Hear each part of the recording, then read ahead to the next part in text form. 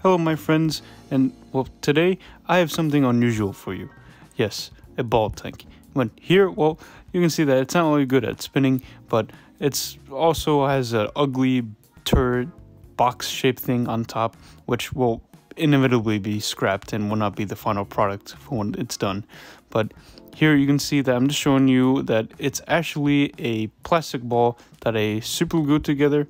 Well, actually at first I tried to glue it together with only liquid cement, but found it wasn't a very good structure piece. So I really recommend both super glue and in this case Gorilla Glue or maybe some Loctite. Very strong stuff, and combine it with the liquid cement to make sure it is fully cemented and held in place nice and tight. And I'm just creating some nice texture / priming it at the same time with some Tamiya white putty. And considering it's my birthday today, I figured I'd give myself a nice little scratch-built ball tank. And if you're curious that what the plastic comes from, I believe I digged around through some plastic box of Bionicles or maybe Legos, but probably more likely a Bionicle set. I'm not exactly sure. It was perfect. I thought it was just the right size for a rough 1/72nd scale model, which is what I want this to be, even though it may not exactly be 1/72nd, but I still think it works. Anyways, I still have many inspirations that come for this model. Some of you may know that it may look like the one from World of Tanks. I can't exactly think of his name right now, but I have the magazine as well that I used a lot to help inspire me and figure out how he built it. But he also created his tank model, ball tank, from scratch out of a plastic Lego planet that he stole from his son. So yeah, it was a lot of fun and interesting experience. You can obviously tell here I'm trying to make the spotlight, but it was definitely tricky at times, and I fiddled around with it a lot. Even trying to make my own gun barrels, which if another question comes up, I will let you know that most of these parts just come from other random kits, of course. I guess you could also say it's more like kit bashing as well, considering that a lot of the pieces come from 1/72nd models that I've built before, and ones that you've never seen that have been lying in the dust in their boxes within another moving box. Say like World of Tanks themed artillery tiger and a monogram Panzer IV in 1/32nd scale, which is what these gun barrels are made out of, and its little fixtures that they hold it in place. And that's headlight comes from the Tamiya T34 I have on Instagram. So really, any of these parts became useless. You know, some people may think that they only become junk, but no, they end up helping you out in the end.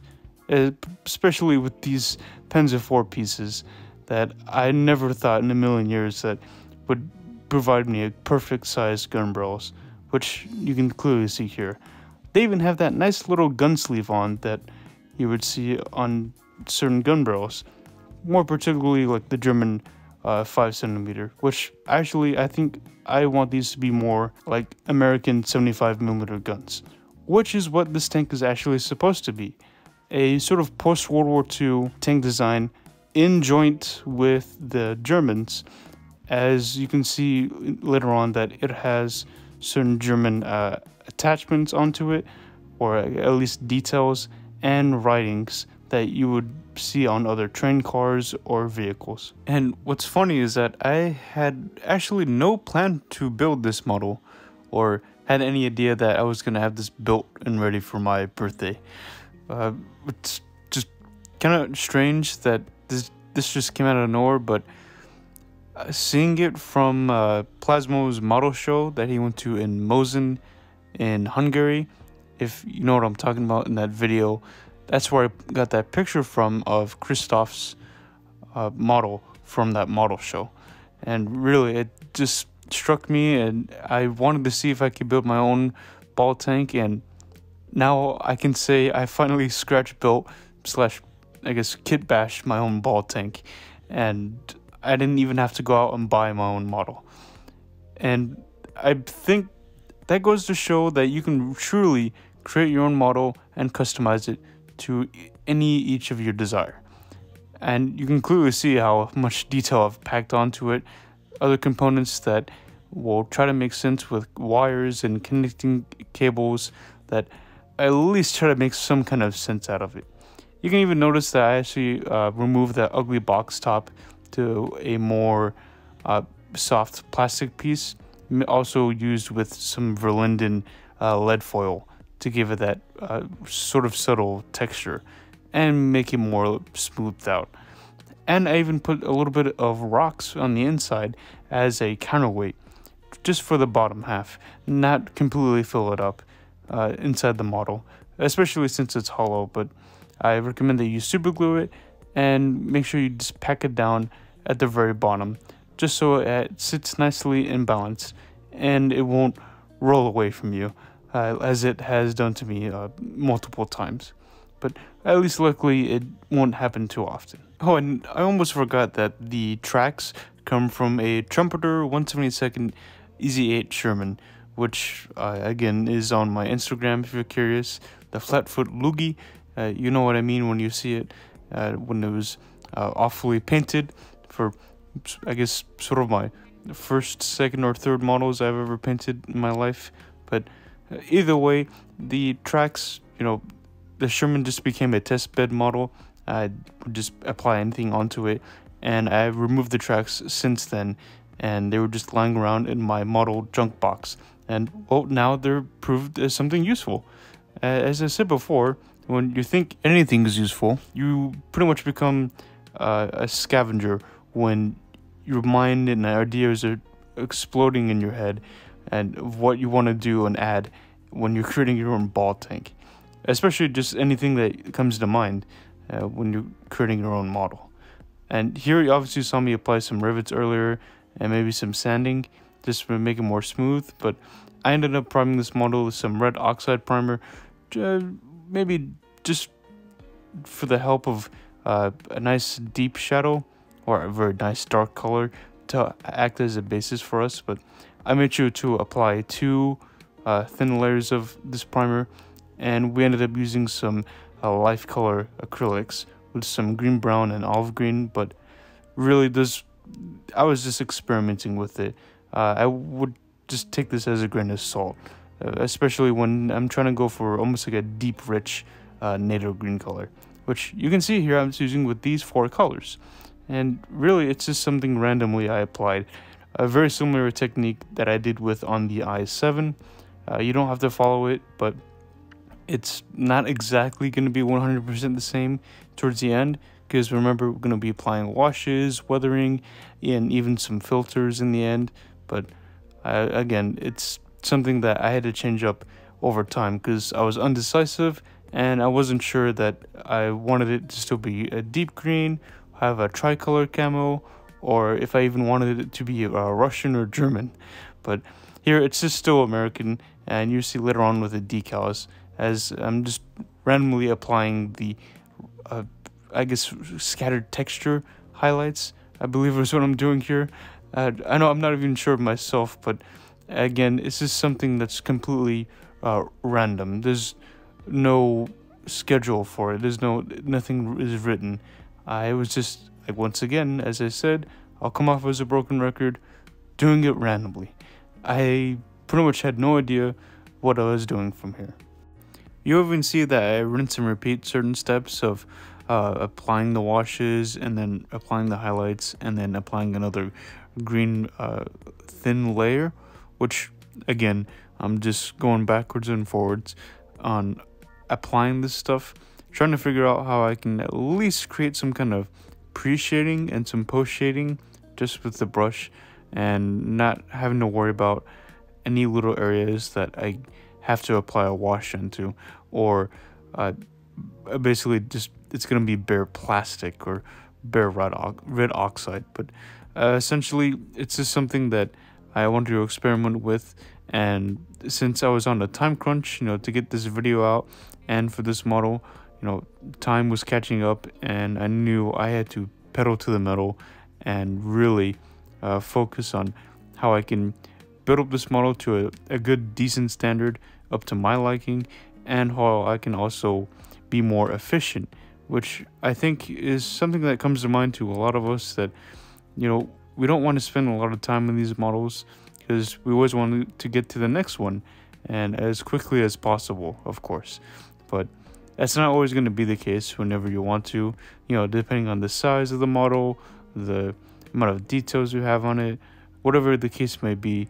It's not always going to be the same for every single one that you do.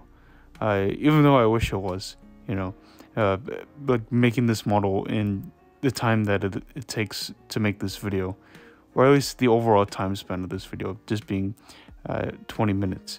But you can see that I'm just trying to apply on some decals, and I already painted the tracks in a nice dark gray color. You can just paint it in NATO black or a black brown, or even a rust color, really. It's entirely up to you on your preference choice, because inevitably it's just going to be heavily weathered, unless that's not what you like to do with the models. But to cover up the many mistakes on this, I'm gonna need weathering to save me, especially with a lot of mud texture. But here you can see I'm using super tiny details, that some of them that say lift here, or some that come from a German artillery set like the Karl gun, or like that two German Leopard set, that those two duos that you may have or may not have seen me do in a video before. And those two came in 144 scale, which is extremely small, and it was very nice actually for these printed out decals. For when you're trying to print those decals or take them off that large piece of paper and you're concerned about losing some, just only dampen a little bit. Even if you get too much on that decal sheet of water, you want to at least tap off the excess onto a paper towel, let it sit there, and then you can use a toothpick to help you, along with a brush, to help lift it off the decal sheet and then place it onto the piece of paper. And as I showed you earlier, off screen or off camera, that I sprayed it with a flat clear, and be sure it's actually a flat clear. Don't be a dummy like me, as I made a mistake of at first I sprayed it in clear, and I completely somehow didn't realize it at first. My mind just went blank, and I completely thought I grabbed the flat clear one, but nope, that's just what I get. But really actually ended up helping with the model. It toned it down a little bit, making it extra shiny, maybe almost satin when I then applied the matte varnish. But really it didn't end up mattering in the end, because it's gonna be weathered down, chipped, and have a lot of say washes and weathering washes applied to really tone down the overall look of the model. And here you just see me painting on details like the wires and cables, and even to the stage of finally weathering the tracks. Now this may look strange, as yes it is, it's a very old, I believe maybe from 2014 or 2015, dried up, gunked up paint from Humbrol, I believe. It came from their Battlefield D-Day set, which is basically just a big giant diorama set, which you're not gonna believe this, but I once came into a Barnes & Noble once and came to a table where they had a clearance sale, and funny enough that the whole entire set just only came in for between $2 or $3. Yes, you heard me right, $2 or $3. I couldn't believe it myself. I had the option to get a second one, but for some reason I was dumb enough to not take the second one home, because for whatever reason I didn't think I needed it. But yeah, I now regret that back then, as just one of my dumbest modeling decisions I've ever made. Why not get the other one, have more paints and more models? I don't know what was I thinking. But besides from that, getting a striking lucky gold and getting a nice sweet deal on that set, I was still able to use these paints that once again, coming back full circle, I never thought I was gonna have to use them. Typically, you're probably more used to me using the Tamiya or Vallejo paints, but nope. And if you're curious, I revived them by using some X20A Tamiya acrylic thinner.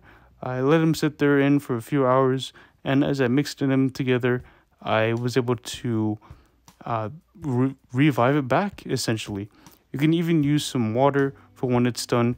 I don't think you can use water to revive it back, because if it's really dry and has no moisture trapped inside of it, then it's long gone, unless you apply some kind of thinner.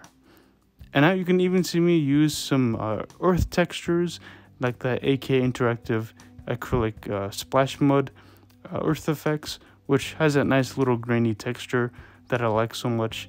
And I'm even using some steel. At first I was using silver, but I then switched to steel, as it's just a little bit darker. If you want to darken it up a little bit more, you can use some black or dark gray, which will do the same trick, but don't apply too much. Also, I just remembered the original price for that Airfix D-Day diorama set I managed to pick up from Barnes & Noble for practically a steal. Its original price, from what I saw compared to online and my local hobby shop, was $50. Yes, that's 50 US dollars. I still can't believe it. As we're closing into the final end stages of the model, and towards the end of this video, you see me apply wet effects and wet mud effects, especially the wet effects on the centerpiece of the tracks, which you'll see in real life reference photos and from that model of Christoph's Pollinx, which I believe it's how I pronounce his name, but I apologize if I did. But his model had that nice wet effects down the middle of his tracks, which again is from real life photos. If you look at tracks from tanks that have those wet mud effects, you'll see exactly what I mean. And really it's just applying a nice dark brown color, and even apply some speckling or maybe some splash mud up on the mud guard that you see there, and around the back. But really it's just something that is so simple and a nice little bit of detail. You can even go back and correct your mistakes like I am doing here, trying to blend it in as much as possible. And even just for the future of chipping, I'm using ivory and Iraqi sand to lighten the base color that I used, and also using black brown as our deep scratch effect, basically almost acting as like the primer or the metal oxidizing. But you can even also add a little bit of rust, which I have added in some areas that you may notice, but here I'm just doing some random basic sponge chipping, and also sort of a cool short trick technique that you can apply on the undersides of the body to make it look like it has seen a lot of wear and tear and use, especially when I have this one almost seeing combat, at least in my mind.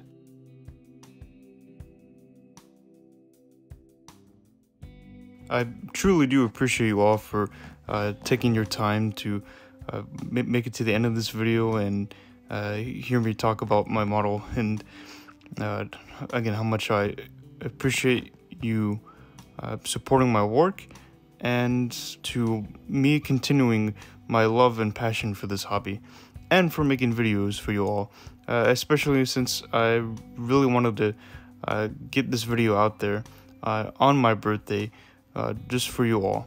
And yes, if you are curious well, I'll just tell you, I'm pretty much level 20 right now, so I think you can guess what that means. But here, it's just something that I hope that you all enjoy, watching me put this model together, and with it being completely scratch built and kit bashed from other vehicles, again from 1/72 to 148 photo etch and 1/35 to 32nd. Again, it doesn't matter how many parts that you find or what's lying around. You can easily do this yourself as well. With this being my first very rough scratch built kit, I think many of you out there can do a better job, or maybe have an even equal model. And don't worry if you don't think that you're capable of doing something like this, or if it's too much to think about, or if it seems too complicated. Trust me, it isn't. I definitely had some troubles and issues, especially with that horrible box piece on top of it, but I was able to muscle my way through it, change it, and just put a lot of time and tedious work into it.